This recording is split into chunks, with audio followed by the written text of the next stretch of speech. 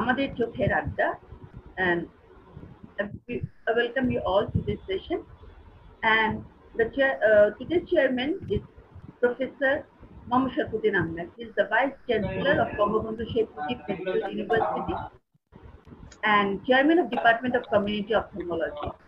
The immediate past President of Bangladesh Ophthalmological Society, President of Bangladesh Oculoplastic Surgeons Society, and Vice President of Oculoplastic Society of South Asia.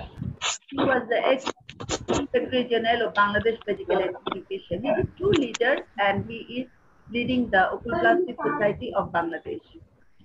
Professor Ghulam Haider, he is the pioneer of oculoplastic surgeon in Bangladesh, and he is the professor and director of medical education, Bangladesh Eye Hospital and Institute, and general secretary of Oculoplastic Society of South Asia and Bangladesh Oculoplastic Surgeon Society. He is a recipient of Motin Gold Medal from OSP and Apau Achievement Award, and he has many other awards in his name. And today's main person is Professor Ashok Kumar Gopasar. He was awarded Padma Shri by the President of India, and he's the chairman of Vision Eye Center, chairman Department of Ophthalmology, Sir Gangaram Hospital, New Delhi, President of Oculoplastic Society of South Asia, past president of Asia Pacific Society of Oculoplastic and Reconstructive Surgery. He was the president of All India Ophthalmological Society and Oculoplastic Association of India. So we can see that he is a true leader in this subcontinent in oculoplasty. And we are so fortunate and so privileged to have with us today. And it is a great opportunity for us to have some chit chat or interactive talks with him. So sir, we are very happy to have you with us. Thank you. And we have some participants. These are young ophthalmologists, oculoplastic surgeons who are doing oculoplasty practices in Bangladesh. And they have many queries when they do the surgeries or they deal with the patients. So they have come up with their questions, and we'll go through their experience and we'll share with the oculoplastic, our leaders. The participants are Dr. Nishat Parveen. She is working at National Institute of Ophthalmology as Associate Professor. Dr. Mehbubul Kader, he is Assistant Professor. He is working in Sheikh Fazlul Nizam Institute of Ophthalmology. Dr. Murtuza Nuruddin, he is working as the senior consultant at Chevron Eye Hospital. Dr. Narayan Chandra Bhumik, he is Assistant Professor and RS, working at Bardem Eye Department of Bardem Hospital. Then Dr. Shafiul Mustafi, he is the oculoplastic fellow. They all did fellowship in oculoplasty, and he is the Assistant Professor of Oculoplasty at National Institute of Ophthalmology. Then Dr. Ismail Hussain, he is also the Assistant Professor of Oculoplasty at National Institute of Ophthalmology. Dr. Rifat Rashid, she is Senior Consultant at Islamia Eye Hospital, Oculoplasty Department. Dr. Abid Akbar, he is Consultant of Oculoplasty and Oncology at Vision Eye Hospital. Dr. Utkal Kumar Kundo, he is the Assistant Professor working at Oculoplasty Department of National Institute of Ophthalmology. And Dr. Shoma Roy, she is Senior Consultant at Chittagong Eye Infirmary, and she has fellowship in retinoblastoma also. Now, and I'm your moderator, and I am the organizer. I'm Professor Shakudra Shakar Mili, and I'm working as Professor of Community Ophthalmology at National Institute of Ophthalmology, and serving at unit head of oculoplasty, oncology, and Orbit. So this is me. Now we will go to the main program. So let's start and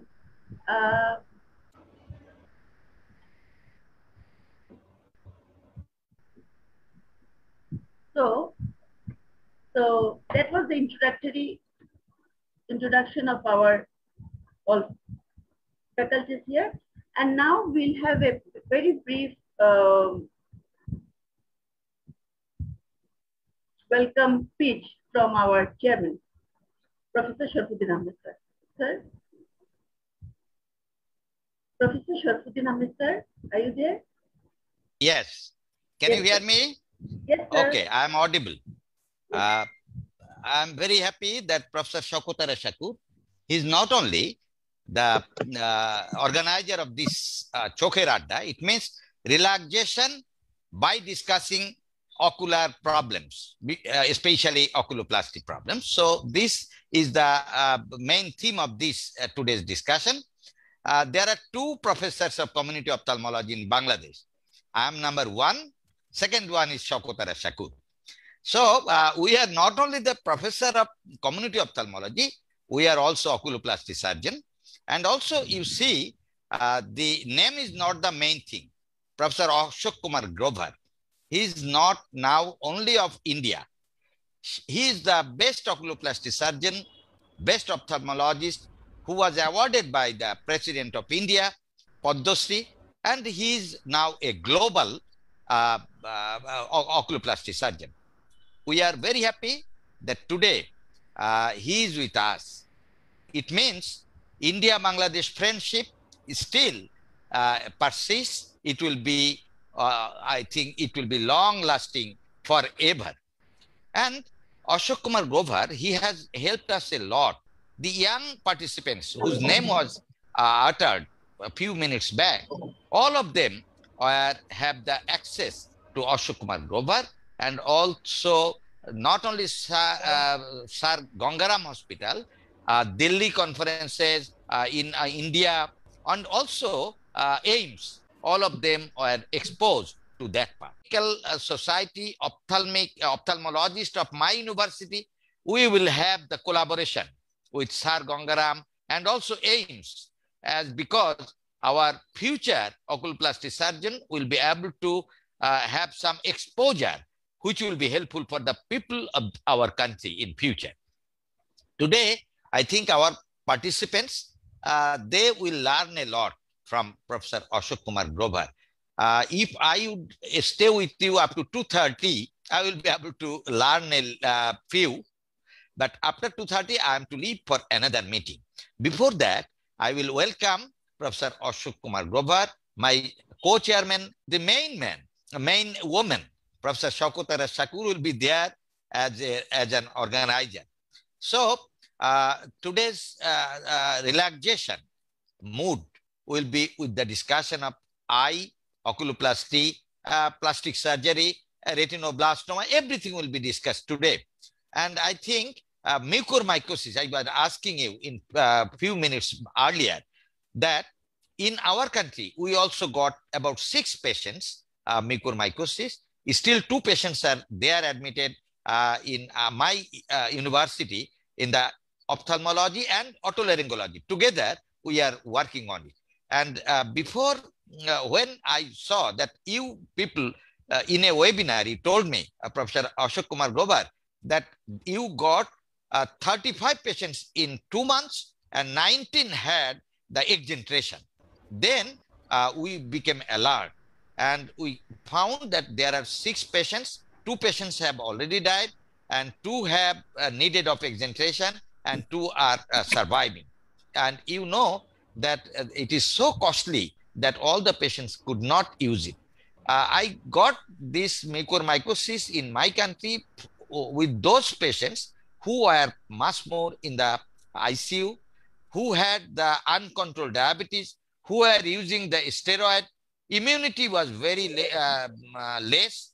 Immunocompromised patients were much more during, as a patient, one of the patients was carcinomatous. All suffers from black fungus or mucormycosis. I had some observation that in your country, during this COVID with Delta variant, there were industrial oxygen used and the humidifier and the industrial oxygen which was not sterile, that could cause this mucormycosis much more. Another thing I thought that in your country, there was some people are immunocompromised and they were not in a position to use the drugs which are needed. And some of the people who are using the nasal cannula, high flow nasal cannula, there was injury in the nose. So the paranasal sinuses and also the orbit, everything were disrupted. I will not take much more of the time because our guest, Professor Ashok Kumar Grover, will answer all the questions will be asked by our panelists. I hope that our panelists will ask such questions which will be helpful for not only for them, it will be helpful for our future residents, because many of the residents will also join in this conversation. I hope we will. Thank you, sir. You are always an inspiration for us, and this speech will inspire the young ophthalmologists more. And now I will request Professor Ghulam Haidar, sir, the co-chairman of today's session, to give a brief speech. Dr. Ghulam Haidar, sir. Thank you, Dr. Professor Shakoda Shakarmili, for organizing the program. I think this program will be very attractive and beneficial to all the fellows of our countries and also from myself also. Because Professor Grover sir is the senior most occupied surgeon and best surgeon, I think, Asia Pacific regions and as well as whole over the world. He's well known. All the surgeons of whole over the world, not only Asia Pacific. Because I know him very well from the beginning, in my early university days from 2000. Professor Grover, the Professor Grover. And we're also delighted by getting Professor Betharia. He is the boss of the boss of university for whole India. He's also with us. Thank you, Professor Betharia. So, thank you, sir. So, I feel that this program will be highly beneficial for all of us. Thank you, Dr. Professor Shakur, for organizing the program. Thank you. Thank you, sir. So now you know that the boss of the boss is with us. Professor Betharia is with us. Boss is with us. So it will be going to be a very interactive session, and it will be helpful for us all. So we'll start now, sir, Ashok Kumar Grover, sir, with our first question. It will be coming from Dr. Abid Akbar. He continuously he wanted to be the first one to question you. Just before the question starts. Most courageous, yes. Ask your question, Abid. Just before the question, may I take this opportunity to thank Professor Sharafuddin, Professor Ghulam Ahmed, Professor Shawakat Shakur, and the entire Bangladesh oculoplastic surgeons team for this opportunity to be together. I think the whole purpose of us getting together, either in the forum of Asia Pacific Oculoplastic Society or more importantly of the South Asian Association for Oculoplastic Society, was to be able to share each other's problems, to share each other's difficulties, and be able to preempt them. Like if we see a mucormycosis problem in our country, we should be able to share and warn you about its prevention and collaborate together, because we face so many similar problems. Our resources are similar, our hospitals are similar, our patients are similar, and the nature of pathology is similar. So it is very vital that we work together. And I'm glad that this association has been so fruitful amongst all our countries, and especially with Bangladesh. And I've been to Bangladesh 5 times. And each has been a very, very fruitful experience and a very useful. And I've made so many friends. It's lovely to be with all of you. And it's a great opportunity to discuss, have a freewheeling discussion. This is such a wonderful idea that we can discuss any aspect under the sun. Dr. Shakur was kind enough to send me some questions late last night, and I've been able to put together some slides also for some of the questions, and I'll use them wherever required. And The other questions are most welcome, other many spontaneous questions that may come up now. And again, it is great to have all of you, and it is wonderful to have Professor Bitharia, our guide and mentor in this program as well. Thank you. Thank you, Shavakat. Thank you, Bangladesh team. Thank you, sir. So, Abhi. Thank you. With your question. Thank you, madam. Sir, Ashok Kumar, sir, good noon, sir. I am Dr. Abid Akbar, consultant, Vision Eye Hospital, oculoplasty. Sir, I have a first question. I face this type of problem invariably because I do laser DCR and I hold the camera. Also, when my patient do laser DCR surgery, I do laser and hold the camera in ENT surgeon. But many of cases we are organize a session, two surgeon. One is cameraman and another is laser probe. So one patient came from me as a 40 years old, right eye on SPT, right eye is NLD patent. In left eye, there is a lower canaliculi block. At what distance from the punctum? Years old lady. What we do, DCR or DCT surgeon? What distance from the punctum? What is the distance of the block? So, madam, the block from only punctum is located, but after doing a Bowman's lacrimal probe, use Bowman's lacrimal probe, there is no entry and there is no communication in lower canaliculi. What about the upper canaliculi? Is it patent? Yes, sir, upper canaliculi is patent. And there is no associated nasolacrimal duct obstruction? Yes, sir. When upper canaliculi use the upper canaliculi in SPT, use upper canaliculi, and there is a lacrimal sac area is swelled up. Okay, so there is a nasolacrimal duct obstruction as well, and there is a mucus discharge on pressing the sac area. Yes, sir. Yes, sir. So we are dealing with a combined nasolacrimal duct obstruction and a lower canalicular block. Yes, sir. Yes, sir. In many of these situations, a simple DCR does the trick. Upper canaliculus takes up the function very well, remarkably well in the absence of lower canaliculus, and you can avoid any of the other riskier procedures or more elaborate procedures by simply doing a dacrocystorhinostomy with a very wide bony opening and a very good marsupialization of the sac, both creation of a very good anterior flap and suturing, and you are likely to get asymptomatic very well. I think that will be the best solution in this. If both canaliculi are obstructed, then we go into more elaborate procedures, and there are several questions on conjunctival DCR. We would talk about them. If you've had a recent injury to the canaliculus by the laser, you can think of treating it as a canalicular injury.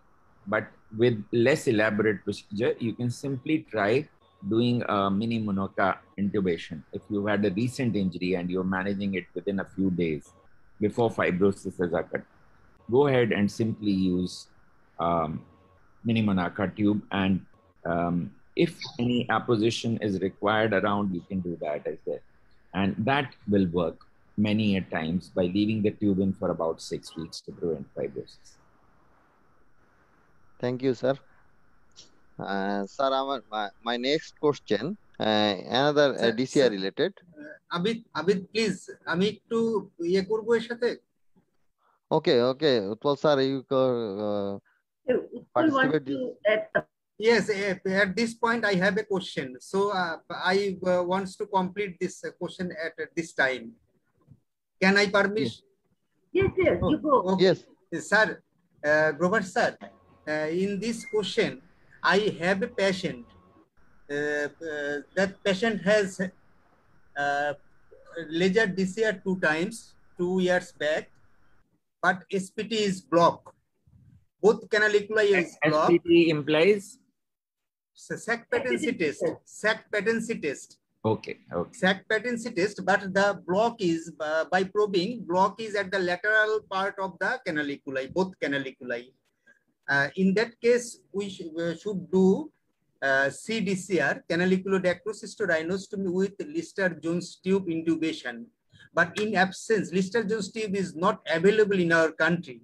In absence of Lister-Jones tube, what can we manage this case, sir?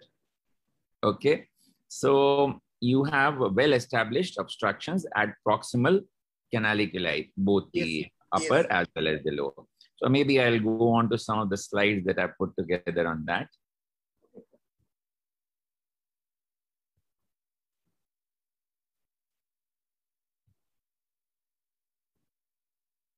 So can you see my slides? Sir, we can't see, sir. You can't see my slide? No, Yes, sir. no, sir. Okay, okay, I'll just reshare this.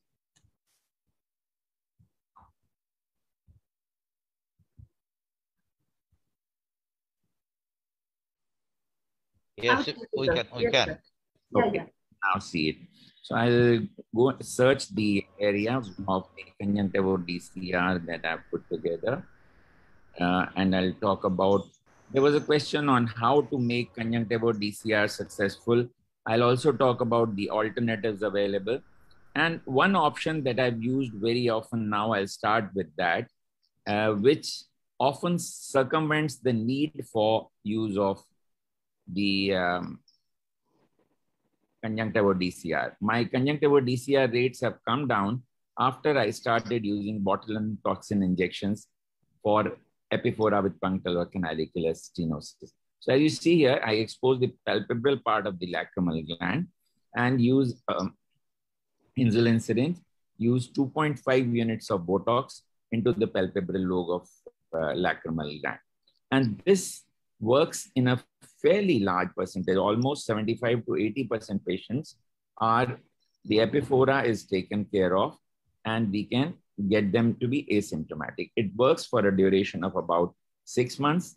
We can repeat the injection at 6 months and maybe another time on a third occasion. And many of these patients you will find have a permanent decrease in reflex secretion to an extent that they are comfortable. So if this solution works, it can be a major, major advantage and you are avoiding a surgery. In other cases where you require to do a surgery, we'll just look at the conjunctival DCR.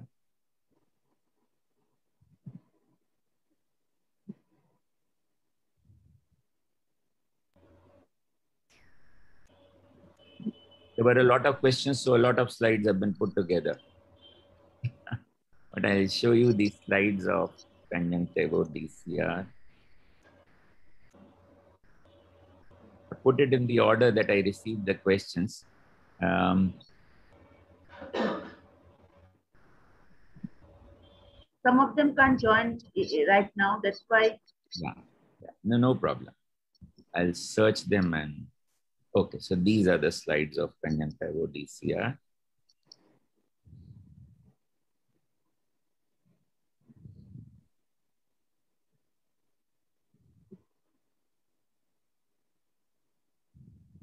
So this was one of the questions. So, but the first question is, you don't have a Jones tube, what to do? So Yes, sir.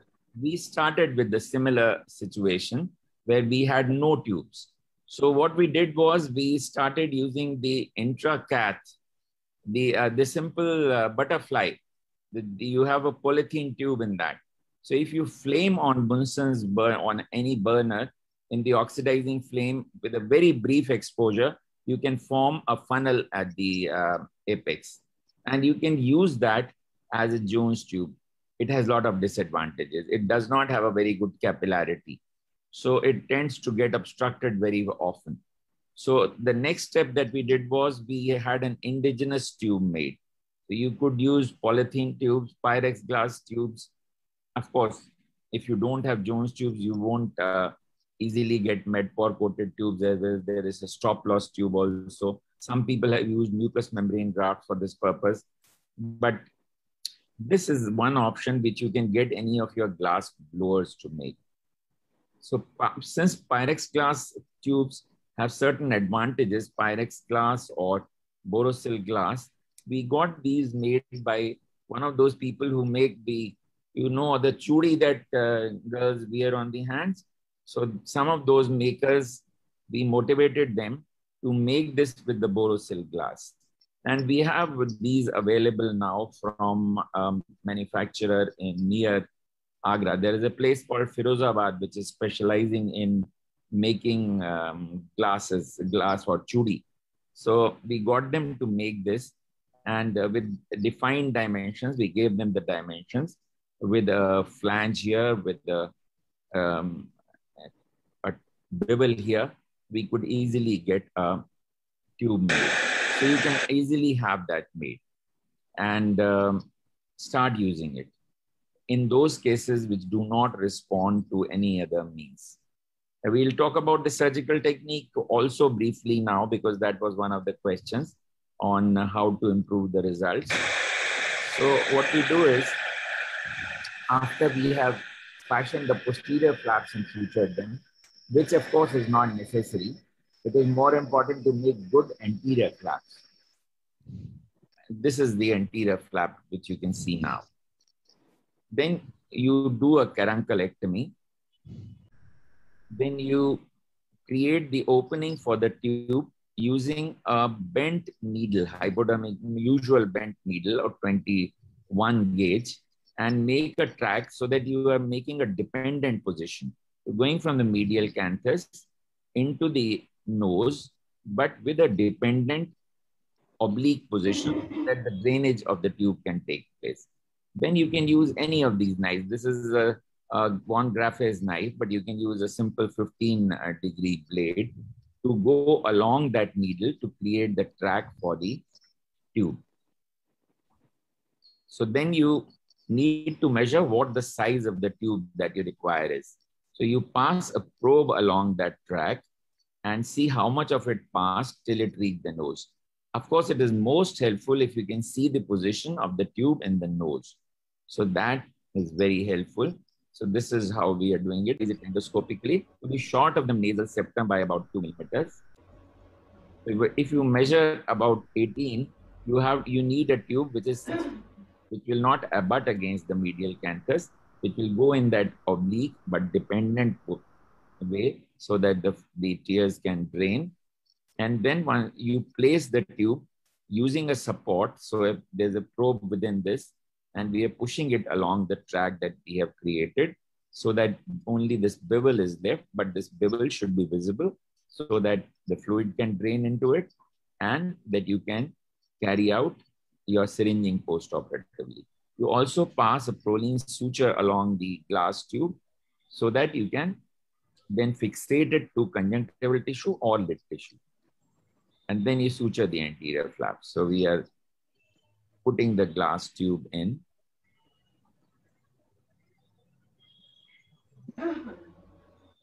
You can see the position in the nose through the DCR, or if we'll talk about the alternative procedure also. Then you anchor it, suture the anterior flap after that. And you are set. You're now fixing the suture that you had passed within the tube through the entire lumen. You will pass and keep a needle of that suture, and you will pass it through the lid to fixate it with a Prolene suture, which can stay in position without causing irritation. Check it post-operatively, taking care to use proper anti-inflammatory, antibiotics, enzymes, and post-operative advice. Not to blow, stabilize tube before sneezing. Keep doing reverse Valsalva by closing mouth, closing nose, to breathe through the tube so that the tube remains patent. And if any problem takes place, follow up promptly. So these are the steps that you take so to make sure that your patency remains. Okay, so but there is a simpler way. Now, an alternative method that is used is without DCR. If you do not have a obvious sac problem, you can simply go through the medial canthus using a trocar. One of the trocars or one of the thicker needles that you have, or you can use that from the caruncle area into the nose under direct endoscopic visualization. And you can place your tube through that tract and suture it. The results are possibly not as good as they are with the conventional conjunctival DCR that I showed you, but that saves a lot of time and effort, and in many cases, it does work. So this in brief was about the options if you have a canalicular obstruction, but start with Botox, it will work. The only possible side effects are that you may get a ptosis, which may be temporary for a few weeks. Thank you, Professor Grover. Okay, thank you, Professor Grover. I am to leave now, but I have learned a lot from you, including Botox and this type of bevel glass, which is present in Delhi, where they are making this thing. Thank you very much. I am to leave now. Later on, we will see you again. I hope this type of discussion will be very much helpful for our future oculoplastic and recent oculoplastic surgeon of Bangladesh. Thank you very much. Thank you, Professor Sharfuddin. Okay. Grover sir, thank you very much. Actually, a very nice demonstration it was. And this was actually my question, how to improve the success rate with John's tube. I have done a number of cases in both the procedures with DCR and without DCR. The main problem what I have faced is extrusion of the tube. I think around 50% of my cases have come within 3 months or 6 months with the extrusion of the tube. So that's why, sir, I asked this question, whether you face the same problem, or I think there might be some mistake in my techniques or whatever. That's why, sir, I asked this question. You are using a glass tube, right? Yes, sir. Yes, sir. I have imported this all from USA. I have number of John's tube from USA. So these are very good material and everything was fine, but still patients are coming with extrusion. So that's why I was surprised why so much failure rate. So I have done, sir, in closed technique without DCR. That may be a reason, maybe, I don't know.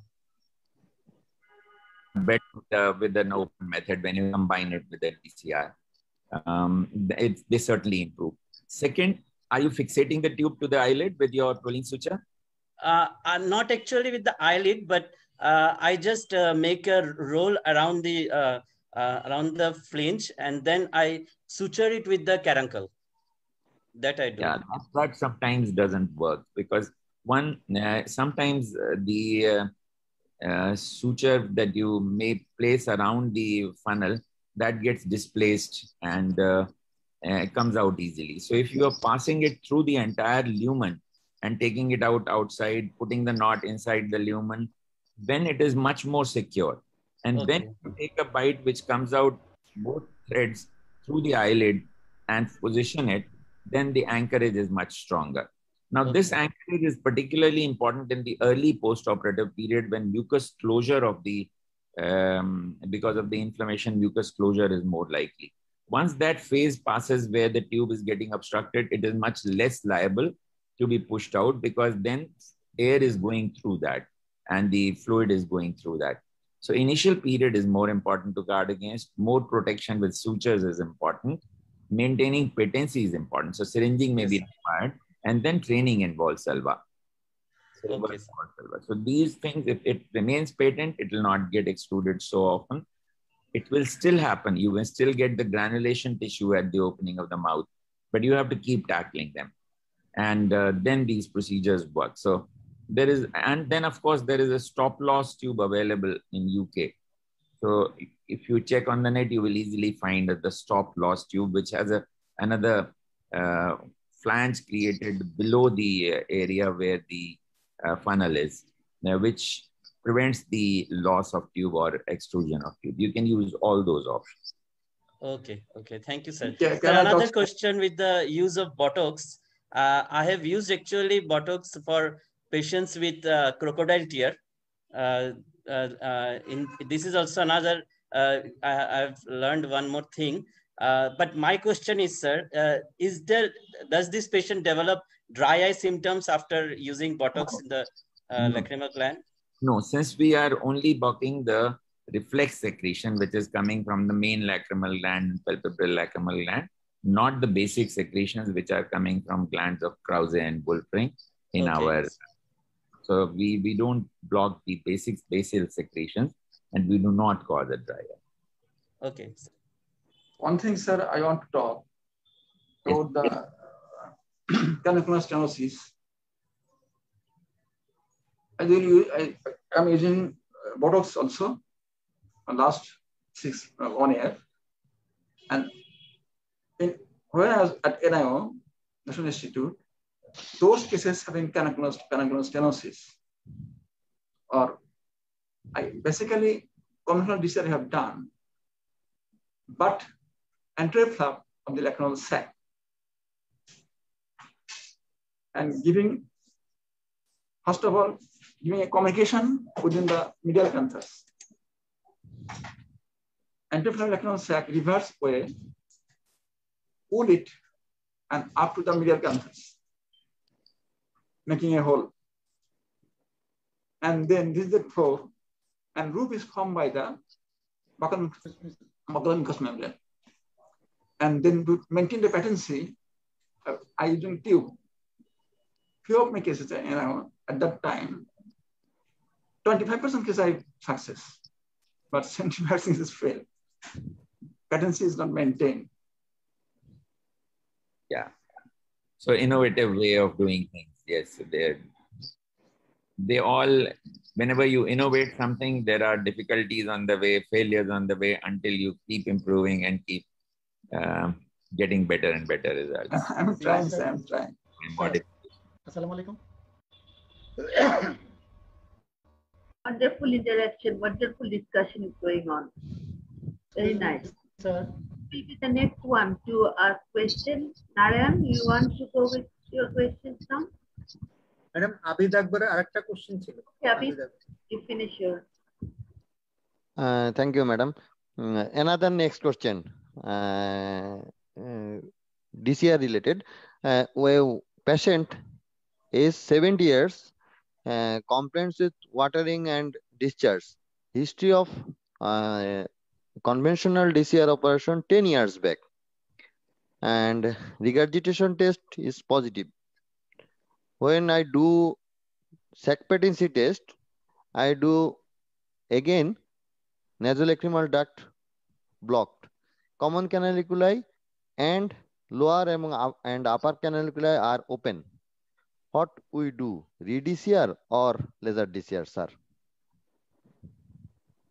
I think laser DCR had very good results initially, but gradually it has been realized that long-term results are not so good and long-term obstructions are coming back because we are possibly not able to make that large an opening and do a complete marsupialization of the sac and a complete taking care of the possibility of sump syndrome and so on. So that is possibly the reason why laser DCR is probably not working as well. But an endoscopic examination will tell you much more. If you feel the bony opening is still very good, and you can just make a small opening with the laser and intubate it and use some mitomycin, it may work out, and that may make a very simple procedure. But alternately, most often I would do a repeat dacrocystic. As you have outlined, is an anastomotic obstruction. The anastomosis has got obstructed again. And this approach in these cases, to me, unless of course you feel the bony opening is very good, then you can go ahead endonasally and just open up the area of the mucosa. But most of these cases have thick of the anastomosis. So what you need to do is, like an external DCR, go and open the area of the bony opening. Remove all the obstructive tissue or scar tissue in front of the common canalicular opening and retain just a small flap in that area. Then you make bony opening larger, particularly on the anterior side, to get fresh anterior mucosa on the nasal side.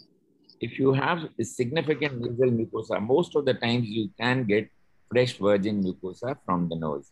If you can get that and prepare a good flap and anastomose it to the structure that you have in front of the common canaliculus, you are able to succeed combining it with 4 minutes of mitomycin C, 0.04%, and secondly, combining it with silicone intubation.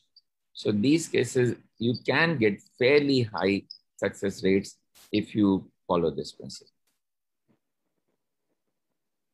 Thank you, sir. Can we go with ptosis questions? Who has ptosis questions?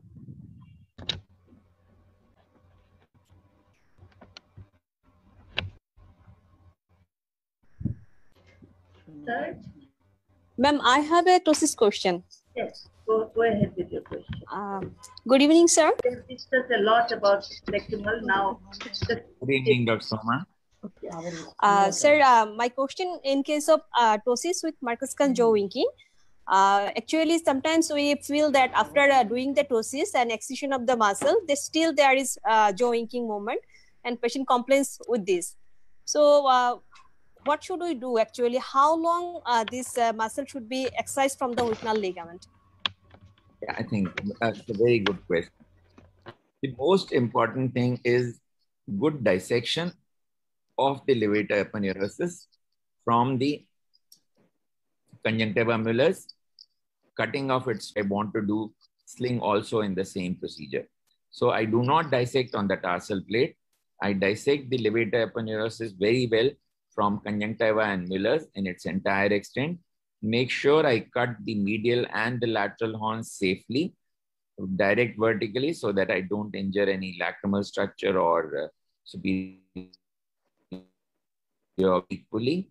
Once I have done that complete excision and made the levator aponeurosis totally free, I have removed the orbital septum, dissected up to the Whitnall ligament very carefully, and excised right up to the Whitnall ligament. I don't need to cut the Whitnall ligament, and there is no effective action left on the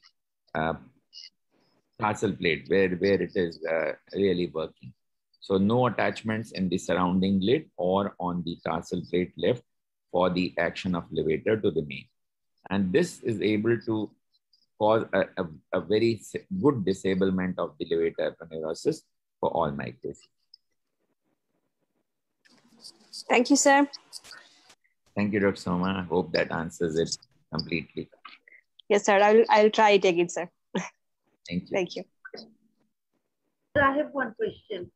Sir, do you do supramaximal LPS dissection? Supramaximal. Okay, that's again an excellent question. So, what are the options that we have for somebody who has just a levator action of 4 millimeters or less, or where we are doing a disabling of the levator, as in jaw winking? So, what are the options? Now, supramaximal was a popular procedure earlier, but as the importance of Whitnalls was recognized, it was recognized that supramaximals are not really doing us a great advantage. By dissecting all the way up, you are dissecting the integrity of the Whitnall ligament. So what has been realized is that retaining Whitnalls is much more important, and you can instead do a Whitnalls thing. As you know, Whitnalls is only 15 or 16 or 18 millimeters away from the tarsus. And dissecting that far without cutting of any horns so that all the action is retained, and taking permanent sutures like proline through the tarsal plate and passed above the Whitnalls, you are able to get a good correction in many cases. Although I am a relative skeptic for those with poor action doing a Whitnalls thing, because many of these come back after 6 months. You get a good elevation immediately, but you get back the reversal over a period of time in many of these cases. But yes, that is one of the options if you're not planning a sling. In these cases with about 4 to 5 millimeter levator action, doing a Whitnalls sling works well. Only in those cases where Whitnalls is not defined and the muscle is a relatively poor or muscle is degenerated or has fatty degeneration, do you sometimes do a supramaximal dissection. But then you have to be careful about fornix prolapse, and sometimes it doesn't work because of a degenerated muscle, even with supramaximal dissection. So supramaximal dissection has become very rare now. I hardly ever do it. And secondly, it is not very effective. Yes, sir. I also would yes. So also I read in some literatures that as the LPS function is poor and there is no power, so it droops again. So that is also one factor of its failure. So for the youngsters, sir, what you suggest for supramaximal, it's better not to do, not for them. And if levator action is 5 or less, I would rather do a frontalis sling. Yeah. And with the availability of Silastic, it's become a very easy procedure. Fascia lata was a relatively more demanding procedure. For those, for me, that is still the gold standard. But as an alternative, Silastic sling is an excellent procedure. In Bangladesh, we don't get this very not available, and the patients sometimes they can't afford also in my government hospital. But do you do the fascia lata very regularly? Oh, fascia yes. lata, yeah. Very that regular. Is the gold standard, yes. On cases that agree to a bilateral surgery, I would always do a fascia lata. Sir, I have one question, sir. Sir, I have one question. Yes, Professor Gola. Frontal bus suspension by using fascia lata either or overlap, no problem. But frontal muscle function, is it important to see before frontal suspension surgery? I'm always doing that. More than 10 minutes. But yeah, to see whether the frontalis does work or frontalis does lift, because there are those cases who get a habitual, what is called a habitual palsy or apparent undercorrection in spite of you having done a very good correction on the table. So it is something that we do look at, but it is not very consistent that you find a very good correlation with that. Because you have if it is a unilateral ptosis, you often notice that the brow is elevated, which implies that the patient is used to making use of his frontalis. And those cases are more likely to work rather than those where you don't find a compensatory brow elevation. But then again, if you do a fascia lata in them, you still end up with undercorrection, because fascia lata unilateral fascia lata in these cases is not able to overstretch like the Silastic is. Silastic has that elasticity which allows you to overstretch and do a little overcorrection, which takes care of the less use of frontalis in many of these cases. So that is the advantage. If I were to do a unilateral procedure, I would much rather do a Silastic rather than a fascia lata. I would assess the frontalis action, but it is not as reliable a measure as, say, a levator action is. What is your experience, Professor Ghulam, on this? We'll talk to Professor Bitharia also. I have seen every case I usually see the function of frontalis muscle. If more than 10 minutes of functions, I expect that result will be good. If there's a 10-minute function, sometimes result will not good. We can get opinion from the Professor Bitharia, sir, also. Professor Bitharia, what is your opinion on measuring frontalis action before doing sling surgery? So frontalis action is very important because it is in frontalis sling, we are attaching the sling material to the frontalis. So frontalis action should be there. And I agree with you, Ashok, that we can use elastic material.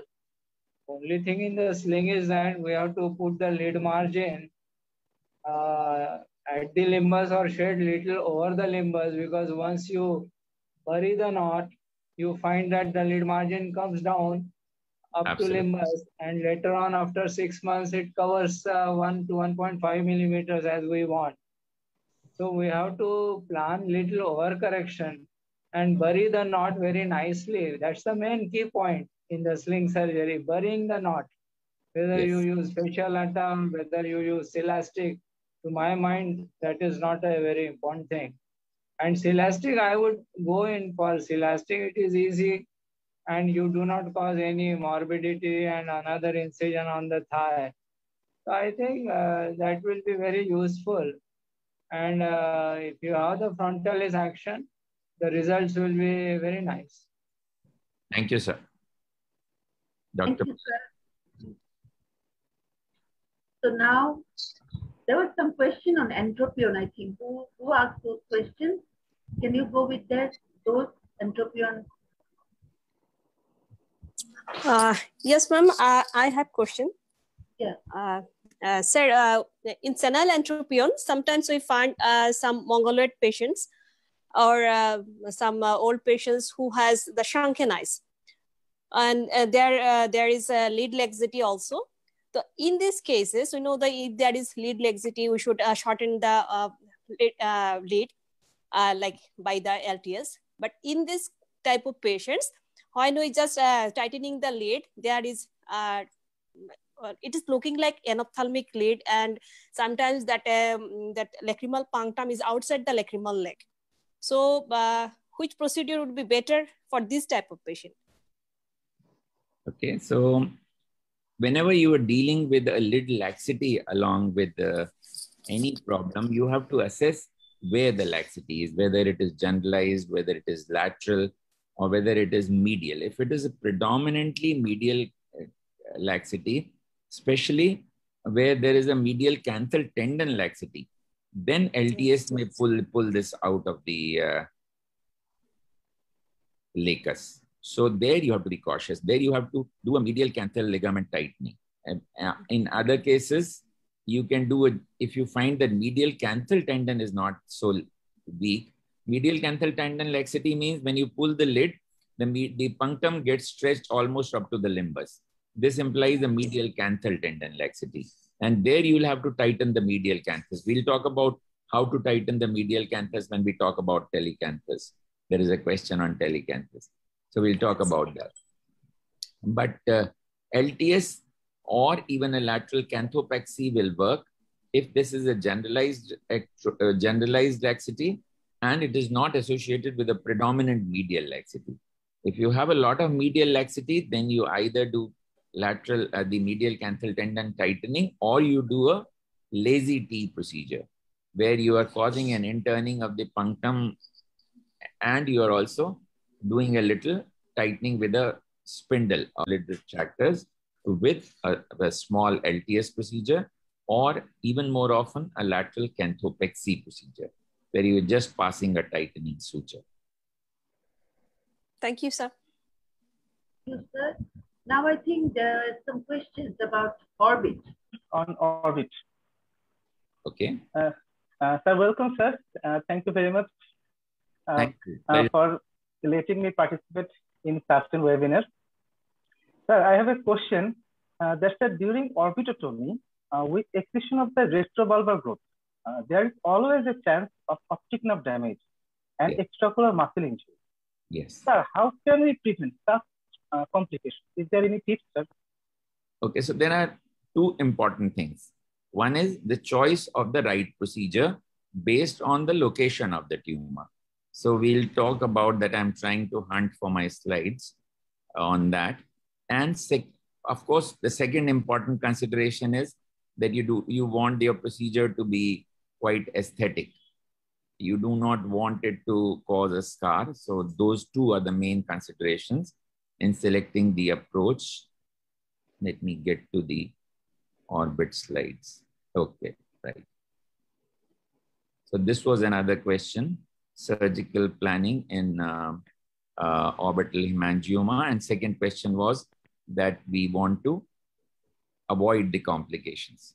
So in surgical planning, it is important. This was your question, ocular motility and vision loss problems. So selecting the right approach is important.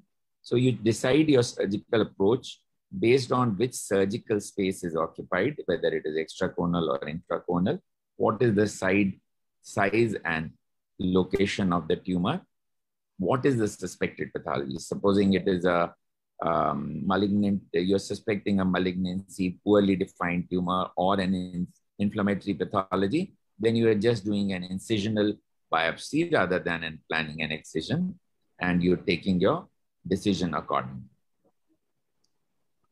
So you should take the most direct approach. If the tumor is medial, doing a lateral orbitotomy will not help. Avoid crossing the optic now. Again, if you have a lateral tumor, do not go from medial side and go across and try and dissect the tumor. Of course, as I said, aesthetics is another important goal. So you avoid or hide skin incisions. And increasingly in hemangiomas, even with larger hemangiomas, we are mostly able to go through transcarancular, fornicial inferior fornix approaches in most of the cases. And for anterior locations, we now much more avoid bone removals. Most of the lacrimal gland tumors, we are able to do without bony orbitotomy.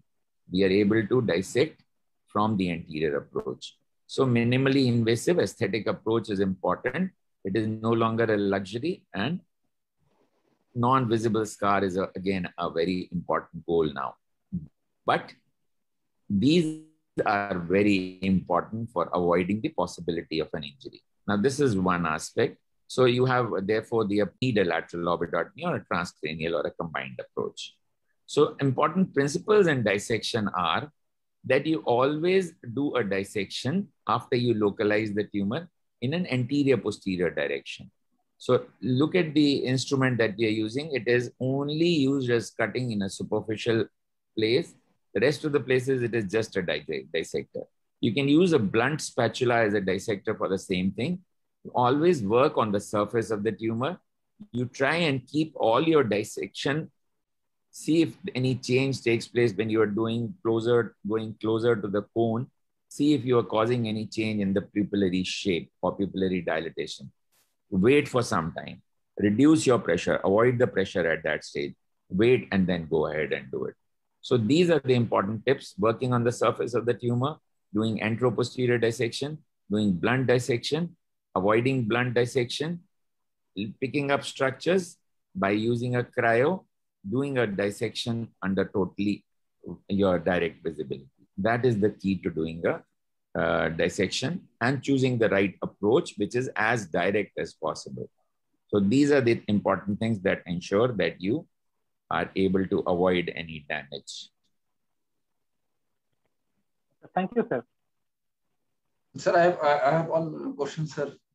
Sure. Contribution. My experiences.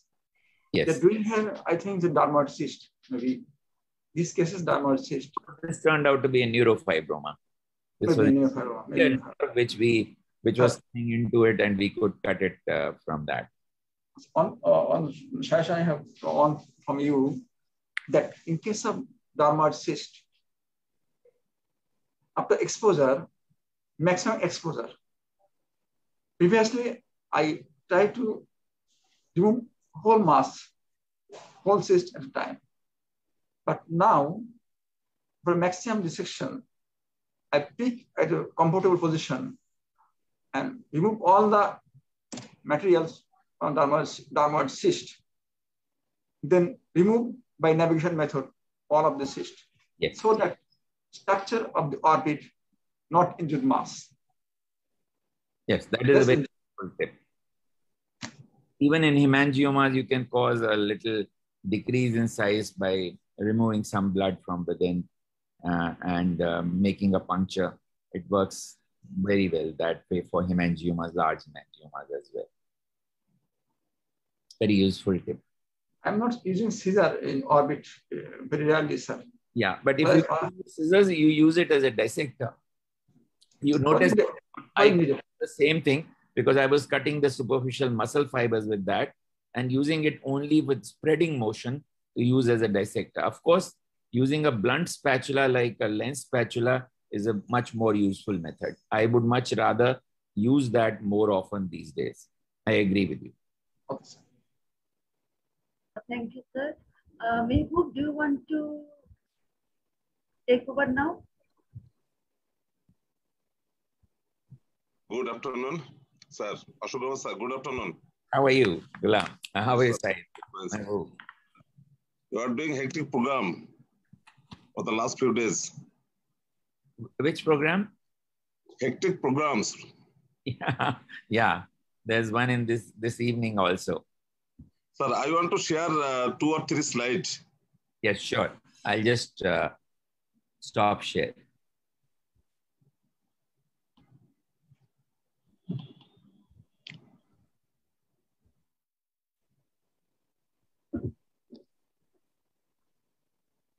Sir, as few challenges to manage chemosis in different situation in our clinical practice. Am I audible? Yes, you are. Okay. Sir, this patient suddenly developed acute chemosis and proptosis after retinal detachment surgery with silicone oil. And the patient referred to me, and this is a type 2 chemosis. And another patient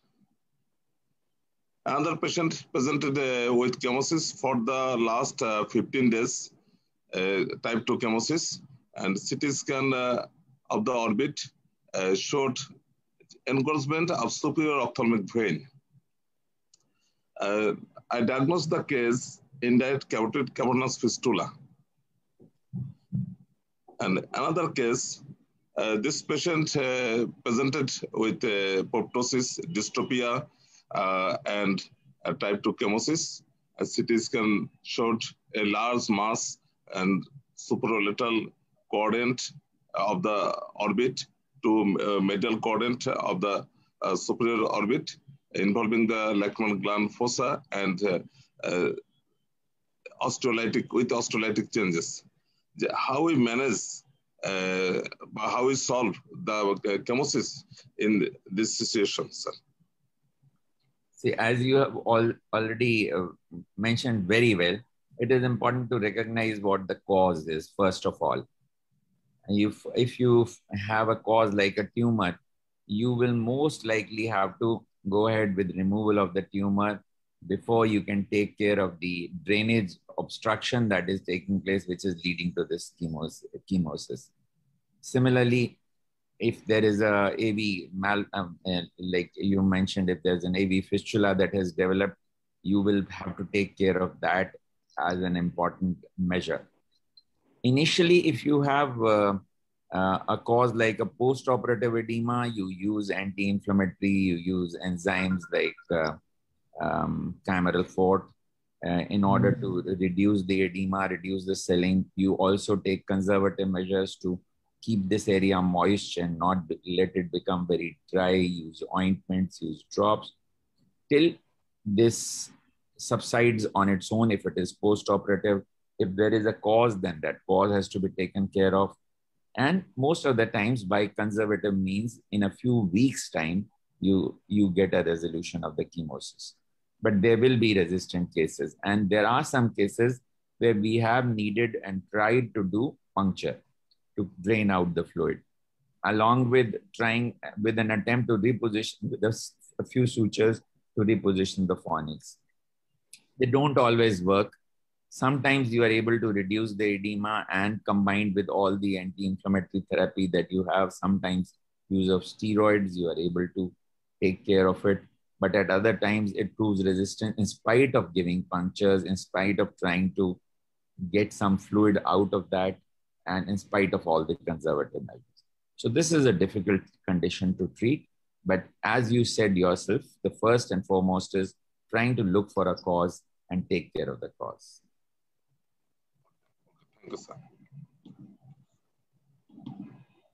Sir, another question I can ask? Yes, sir. Sir, sometimes we are facing difficulties to reconstruct the medial orbital wall or inframedial orbital struct after the trauma. And these patients may also complain epiphora. How we manage this type of cases? So first of all, it is important to evaluate why the epiphora is taking place. If it is an obstruction only of the canaliculi which occurred due to injury, then you have all those options of Botox injection or conjunctival DCR to consider. But if it is traumatic nasolacrimal duct obstruction, which is much more likely with a large medial trauma that has caused a naso-orbitoethmoid fracture, caused a traumatic telecanthus, these cases, you often have associated mucus or mucopus coming out. And in these cases, it becomes imperative first and foremost to take care of the infective pathology, because any reconstructive pathology done in presence of pus may itself be more liable to fail or have an infective ramification.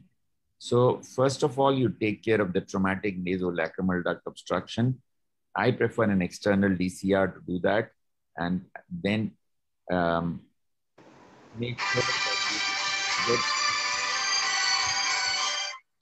make sure that you get into the nose by passing an instrument from the nose, removing all the bone on the way, carrying out an anastomosis as best as you can to create a DCR in these tough cases of traumatic nasolacrimal duct obstruction. And at the same time, sometimes you are able to also do a correction of telecanthus. Maybe I can show some slides on how we correct the traumatic telecanthus. But in most cases, you have to first take care of the infective pathology, and then I'll just share the screen. And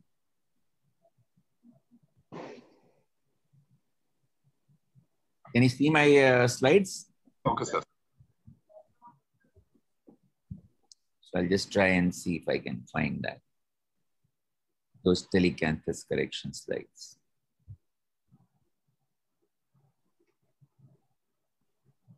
Yeah. So the telecanthus,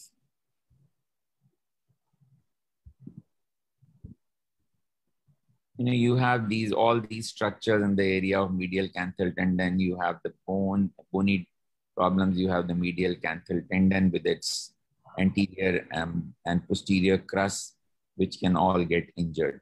So if you have a telecanthus which is due to a soft tissue deformity, then you require to reposition the medial canthus or the part of the medialmost part which you can get close to the lower tarsus. You need to anchor it to the posterior crest behind the sac. So you have to give a conjunctival incision and use an oblique direction of your scissors to reach the area of posterior lacrimal crest behind the sac. So this is the area of the sac, and you reach the periosteum there. You can take a bite if you find the tissue is strong enough. Take a proline bite through that, and then take a bite through the medial canthal tendon. And then when you tighten this, you are able to get a good apposition of the medial canthus, and it also gives you a deep positioning of the medial canthus. But this will work in soft tissue injury. So if you have a problem like this, then you often need to combine a YV-plasty with a transcaruncular approach in order to carry out a fixation of the medial canthal tendon, and at the same time do a YV-plasty. So this is able to give you good correction in these cases. Sometimes you have a telecanthus, but with a displaced down canthus. So then you can do a Z-plasty and take the lower limb of Z in above and the upper limb of Z down, so that you are able to reach the level of this normal side. So once you do that, you also need to additionally do the fixation of the medial canthus to the bone here. And that we sometimes would use on the medial canthus to the bone, as well as all the rotation of soft tissues. So for bony deformities, you need to do a low profile mini plate most often. So if you have a defect there, you can sometimes do a transnasal wiring, but most often you have to fix a small titanium plate, usually just 2 holes or 3 holes, 2 to 4 holes, and short screws, which are only about 3 millimeters or 4 millimeters, which are drilled superficially, and you are able to get a good correction. Then anchor your medial canthal tendon to these holes, either with a Prolene suture or with a stainless steel wire, thin stainless steel wire, about 28 or 30, so that you are able to fixate the medial canthus. But for bilateral cases, you sometimes find transnasal wiring is very useful. You create that hole adjacent to the anterior lacrimal crest, just superior to posterior lacrimal crest,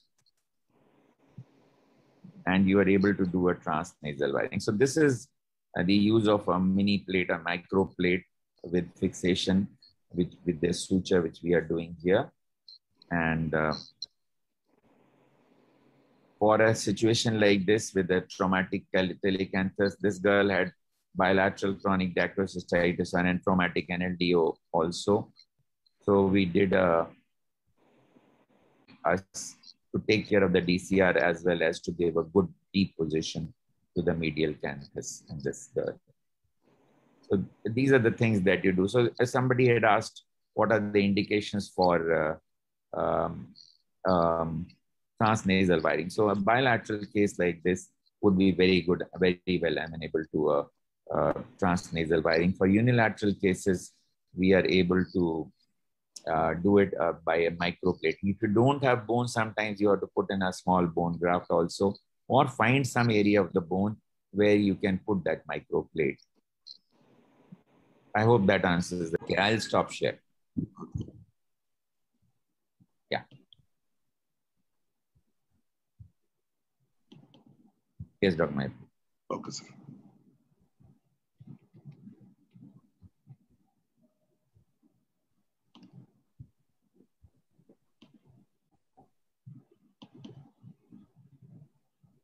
Sir, this 3 years girl came to me for this large pigmented lesion. So I need discussion from you and also from Ghulam Haider sir, and anyone can participate it. Sir, what will you do in this case? Tough job. Yes, this sir. Is, sometimes you have kissing nevi which are superficial. You are just able to take care of those small areas. When the area is as large as this, it becomes a really difficult position, because if you are trying to do something like removing the skin and putting an epidermal graft, you risk a lot of problems like contraction of the scar with appearance which is not so good. You may get some ectropion because of shrinkage of the graft, and you may get a deformity of the canthal region. So in this situation, I would probably not do any surgical intervention, talk to plastic surgeons to see if they have some means of reducing pigmentation by any of the lasers which can make this, or it's one of those superficial dermabrasion kind of procedures which they do with lasers now, whether any of those can decrease the pigmentation significantly for her. I would avoid doing any surgical intervention. Thank you, sir. Sir, So now, Narayan has some socket-related question, I think. No? Professor Ghulam wants to speak on that. Wants to talk. Someone. Sir, yes, Professor Ghulam. My opinion is that yes, those pigmentations are around the lid. Around the lid, we have interfered this by skin graft. Yes. And the lid. Then, yes, then after healing and after complete healing, all the things completed, then I can refer to my surgeon. They will manage other than lid. Yes. This is my opinion, sir. Yeah. So you need to avoid the lid area. I agree entirely with that. Sir, Professor Bhattaria, would you do something different? No, I agree with you, what you are suggesting. Yes, sir. Yes, Dr. Millie. Yes, Naren, he has some socket related. Thank you, madam. Honorable respected guest, chairman, co-chairman, moderator, and participant, good evening. A 42 years old lady, hydroxyapatite integrated implant containing an ophthalmic socket, enucleotide, 20 years back. She was reasonably well. Now, she noticed bleeding with minor trauma or even spontaneously. On examination, severe contracted eye and less margin entropion and inability to retain prosthesis. How can I manage this condition or prevent this situation? Okay, so we'll go over this scenario again. It is a patient who has had an hydroxyapatite integrated implant containing an ophthalmic socket, enucleotide, 20 years back, but she reasonably well. Nowadays, she noticed bleeding, minor trauma, or even spontaneously. And examination contacted, severely contacted socket, and eyelash margin entropion, and inability to retain prosthesis. So we are dealing with multiple problems. One is that there are recurrent bleeds. The socket is grossly contracted and prosthesis is not being retained. And because of the contraction of the socket, the lashes are also tending to turn in you getting an entropy. Now, first and foremost thing to see is what is the status of the conjunctival sac or conjunctiva or the socket lining. So if one, has there been any exposure of the hydroxyapatite? Because that's one of the problems that causes a lot of discharge, a lot of scarring, a lot of contraction. If there is no exposure, makes things much simpler. But you need to see whether there is a lot of inflammation of the conjunctiva, irritation of the conjunctiva, and what is the status of the prosthesis. If the prosthesis has become rough, if it was customized, non-customized, whether it's causing so much irritation that conjunctiva is grossly irritated. So if it is so, then you need, or there has been a granulation formation, which sometimes happens, and which is a common cause of bleeding. Sometimes granulation tissue forms within the socket and causes bleeding. So if you have any of these things, you need to take care of the congestion, you need to take care of the exposure, you need to take care of the granulation tissue, excise it possibly before, and make the socket a little healthier. And then you can assess whether you want to expand the socket by some means, by doing some kind of a mucous membrane grafting. If it is a wet socket, if it is a dry socket, then you may think of an epidermal graft. So all those possibilities come in once you have made sure what the cause is, whether there is irritation, and taking care of those things. So that comes first, making sure that there is very little inflammation left before you undertake the surgery of some kind of grafting in order to have a better chance of success with your surface addition. Any other Thank you, sir. Thank you. So another problem is recent problem that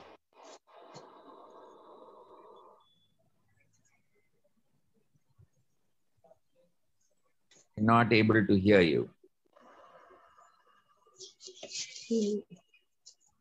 Sir, I'm Dr. Ifat, sir. Very nice to meet you, sir. Sir, can I ask a socket-related question now?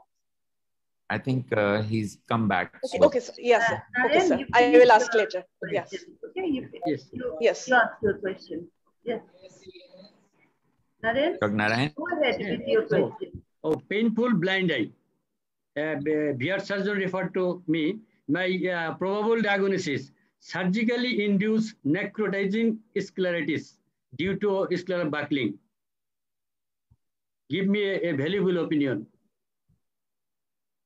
So if it is because painful of blind eye. Yeah. But a necrotizing scleritis. So at that stage, first and foremost will be to take care of the cause. If there is a very tight buckle or something that is present, or whether there's an infection that has taken place. So take care of those two factors first. Make the eye quiet. Once the eye has become absolutely quiet, then you can make a good assessment of what you can do to rehabilitate him from the point of view of giving him the best possible aesthetics.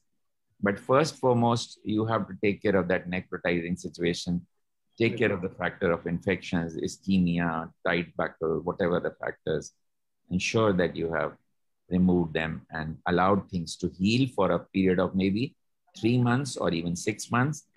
You undertake a definitive procedure. Welcome to Dr. Ganga. Okay, thank you, sir. Have you with us, Dr. Ganga. Sir, can we continue for half an hour more? Oh, Do you certainly. have any other? Okay, thank you, sir. Because they have many other questions, and there are 3 questions also in the question answer box. So we'll go to those after they finish, and we'll listen to Dr. Pitharia also. So that's the thing. Yes, sir. Now I will ask Rifat to come with your questions. Huh? Dr. Rifat Rashid. Yes, madam. Thank you, madam. Thank you, Ashok Grover, sir. Nice to meet you. It's really a pleasure to meet you here. Sir, first I will ask the socket-related question. Sir, we are dealing with contracted socket, but sometimes we do MMG, mucous membrane graft, and reconstruct the socket. And most of the time, patient can wear the prosthesis post-operatively, but we are facing problem when in some cases like post-enucleation retinoblastoma, those who had radiotherapy, and sometimes we take the large mucous membrane and from sometimes both sides we put the large mucous membrane graft for socket reconstruction, but still later the patient, few of our cases, they had again contracted socket, and sometimes it is really difficult to put the prosthesis. So is there any alternative way to do the socket reconstruction, or how we can manage this type of cases? Those who had mostly contracted socket. Take the help of some slides. These cases are really tough. These post-irradiation ones, they contract, they have a lot of scarring, and any procedure that you do has a much greater tendency to fail because there is a much greater scarring that takes place. But Yes, you end up with sockets looking like this. I'll share that with you.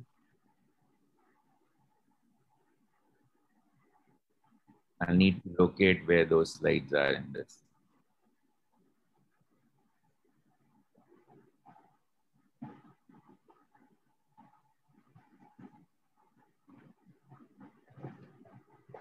Okay, so I spoke about for the previous question, and that when you have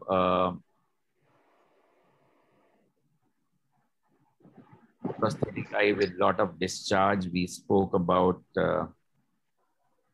evaluating them well in order to look for inflammation and any other causes of inflammation, including malpositions, and looking at the prosthesis, the edges particularly, to see if they may be a culprit.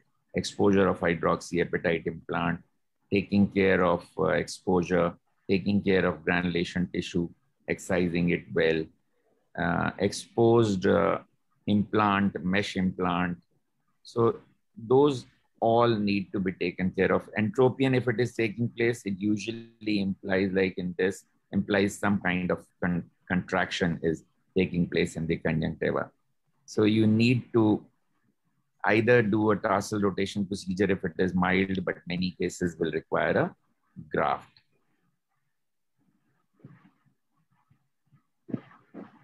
So but let's look at your question now, which is no,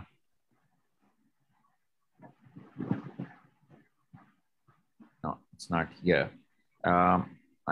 Are left with just a slit, and you really don't have much that you can do in these cases. But there are some options which we use, including epidermal grafts, which we will look at. These are all pertaining to the questions that had been forwarded to me last evening.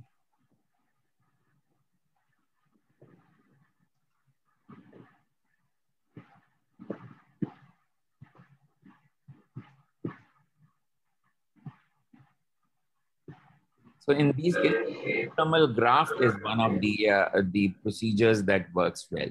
So we have an example here where we can use those epidermal grafts in those slits, and with a well-retained pressure in the area at the same time, which sometimes it is able to work. And you are able to create a reasonable socket to be able to retain the eye. Not put the slides, it seems. So epidermal. Okay, is there any choice of scleral shell technique?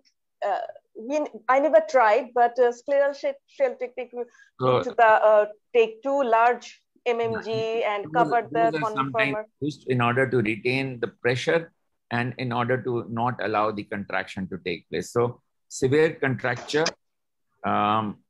is usually not sufficient for these, even although that is the first choice in a wet socket. But split thickness skin grafts, especially in a dry socket like this. So if you have just a slit here, you could then retain a prosthesis. Just about 6 months ago, she's now much older. She's about 12 years now. We did a procedure to recreate her lateral canthus and expanded the palpebral fissure a little. Now she has a larger retained prosthesis. I will need to add those pictures here, but this is much better than the near slit that she had earlier. So you're able to help these cases post-irradiation one sometimes with a procedure like this. But desperate cases, you may need to use an orbital or a spectacle prosthesis. Yes, sir.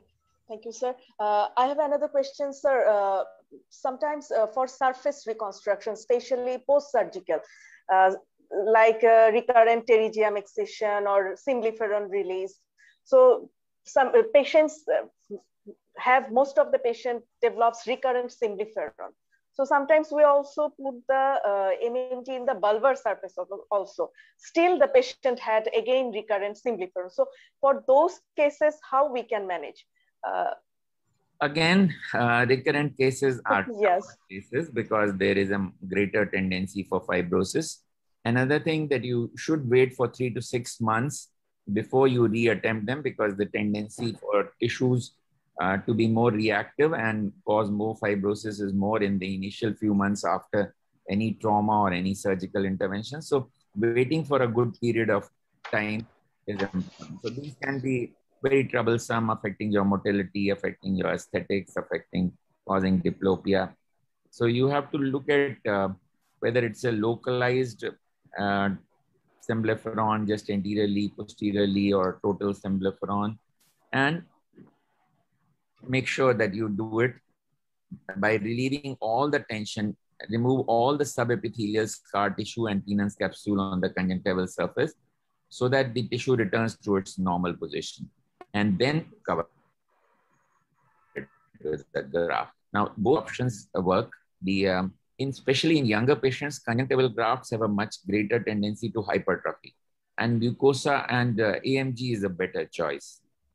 Smaller degrees of symblepharon where there's just a band, you can just do a procedure like YV-plasty or a Z-plasty, and that is able to take care of it and you're able to avoid a graft. But for more generalized ones, you need grafting. Wherever conjunctiva can be taken from somewhere opposite eye or the same eye, conjunctiva is the first choice. Other cases, mucosa or AMG needs to be used. So you have these kind of options where you can use the phonics so that you have this raw area left, and then you are able to put a graft and use a ring conformer to make sure that you do not get a fibrosis in that area, and you're able to get decent results. In some other case with a chemical injury, here we also did a bit of limbal cell transplant and did a graft. A molten metal injury with a symblepharon, again tough because of fibrosis. Sometimes a little help can be taken with a mitomycin C also in these cases. Yes. You can use with a relatively lower dose, conservative dose, and then do your graft. So operatively, we can use mitomycin or post-op topical. No, the per operative. I use it per Okay, operative. sir. But Sir, another question, sir. How long we should put the simpliferone ring? How long?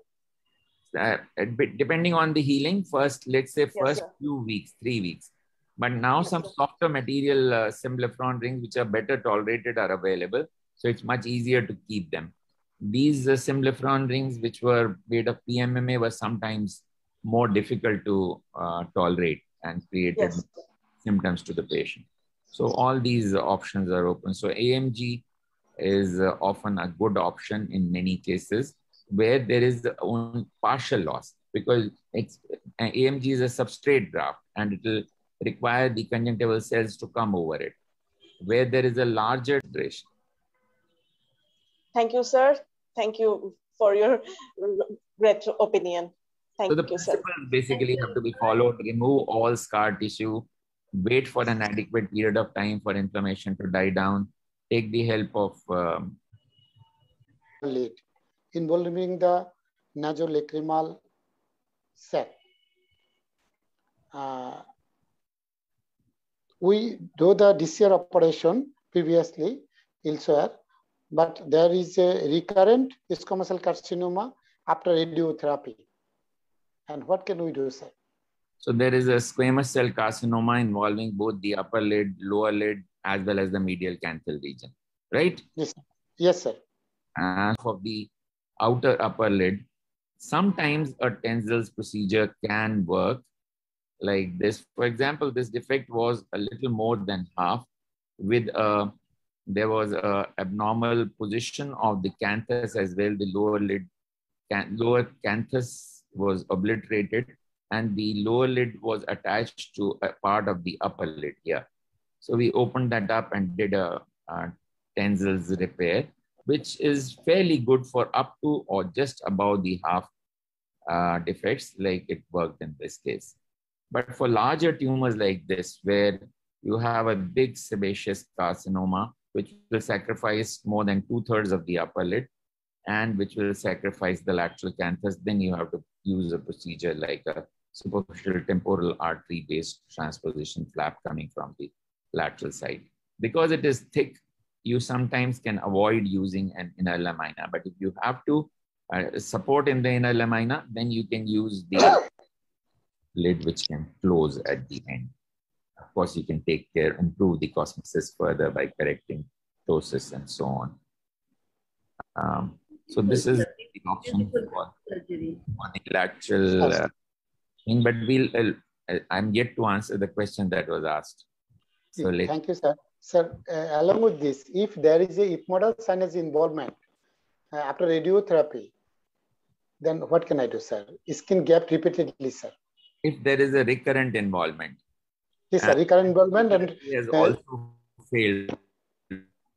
Now, radiotherapy would have made things even more difficult for us, because that would mean that the tissues would bleed more, there would be greater scarring, and tissues would be more fragile. But if you have no other option, you'll wait for a little while if the condition of cornea allows you to, and then go ahead with a reconstruction as best as you can. So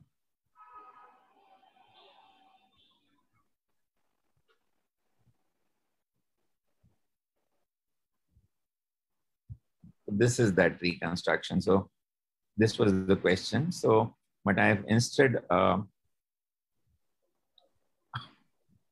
basal cell carcinoma that I had. And this lady had been avoiding surgery for almost 7-8 years because she said she will not get a surgery done. So when I offered her the option of biologics and she heard the cost of the medicine, then she said, "No, I might as well have a surgery." So this late, so almost entire upper lid, entire medial canthal region, and the entire nearly 2/3 of the lower lid. So we excised that, and there was a defect. It had to extend up to the cheek because the extent of the tumor here. So we had to do multiple procedures. We had to take a nasal mucocartilage from the opposite side. We took a midline forehead flap, divided it into two to cover most of this area, but we still needed some skin graft here. So we have this skin graft here, which will improve the color later, and divided this into two so that we could get some kind of a reconstruction of this area. So you will need to combine many procedures. We will need to do more procedures to make her more presentable, but right now it has done the job of protecting her eye, and she's happy enough. She may not get the second procedure done. So this is one of the options. The midline flaps, the periocular flaps are often a help in this situation, although they do not give you a very excellent reconstruction like you would have, say, in lid sharing procedures. Okay, thank you, sir. Sir, another question. Sir, my mentor also, Professor Ghulam Haidar sir, along with us. Okay. Ghulam Haidar sir has left. So yes, maybe now we have to see that Nishad, do you have any questions for sir? Dr. Nishad Parveen? Okay. Sir, we have few questions in the question answer box. So can I ask questions? My privilege. Okay, thank you, sir. One question is from Swati. She asked you, how do we manage ptosis in road traffic accident post-facial reconstruction if LPS is poor and frontal bone is reconstructed with plate and flap? No frontalis, hence sling may not work. So how will you do? So road traffic accident where it is a difficult situation. You have to make sure that you let all other repairs be done first.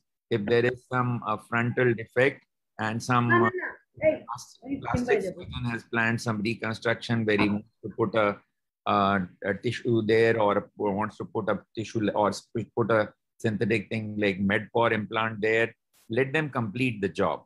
Once they have done that, then you can reassess. And at the end of 6 months, if there is reasonable levator function beyond 4 millimeters, 5 millimeters, then do think of a levator procedure. Otherwise, you are most often forced to do some kind of a sling procedure, a frontalis sling procedure. And even in the absence of a good frontalis action, you are able to get a good elevation by anchoring the tarsal plate to the tissues in front of the, in the forehead region. So a frontalis sling would still work. It's not entirely dependent on, it does cause the anchorage to a higher position, even though you may not have a great frontalis action. So that may be the thing that you have to take resort to. Of course, looking at all the aspects of protection of the globe and all other corneal sensation, tear function, and all those aspects before you undertake a sling procedure. But the procedure of last resort in these difficult cases is usually some kind of a frontalis sling, even if the frontalis action is not great. Swati, I hope you got your answer. Now there is another question. Which company provides the best intubation tube of canalicular DCR? And have you faced attachment of the silicone tube from the stainless steel probe while passing it lower down into the nose? Down into the nose. Lower down into the nose. It does happen. So you have the options available from many manufacturers from whom we can get it in India, which have the advantage of being relatively cheaper.